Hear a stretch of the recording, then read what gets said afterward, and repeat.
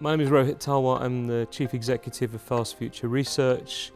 We spend our time looking at the trends, ideas and developments that will shape the next 5 to 15 years.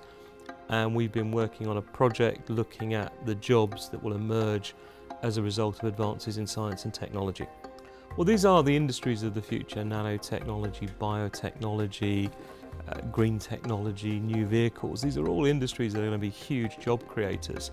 And for the UK, it's very important that we're at the forefront of science and technology, and that we're creating the leading specialists in these fields, that we're creating a great pool of scientists and engineers and technicians. And so these are going to be the future sort of wealth creation, opportunity and ambition for the country. We're already beginning to see examples of all of these things emerging. And so there are great case studies out there of people who are already starting to work, whether it's as a virtual lawyer, or as vertical farmers, or as body part makers. All these things are starting to happen, so they're being brought to life. So the first thing I think is to go and actually have a look at what some of these people are doing in their jobs, look at the case studies. And then that, I think, will encourage people to say, well, how do I get into those careers?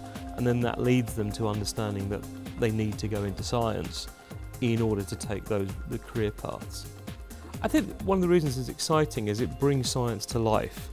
Rather than just talking about physics, chemistry and biology or mathematics, it's really talking about how they can be applied. It's getting people excited about the ways in which you'll be able to use those basic disciplines to solve problems for humanity, to solve issues like climate change. Well, this is a very important time for the country. We're coming out of an economic downturn. One of the things we know is that science and technology is going to drive innovation and drive economic growth and the creation of new jobs. And we need to really focus on the industries where we want to create those new jobs that are going to be the well springs of future growth. And so we're trying to highlight the areas of science and technology that are going to create some of the most interesting jobs, the most valuable jobs for society, and the careers that could be of most interest to children going through school right now.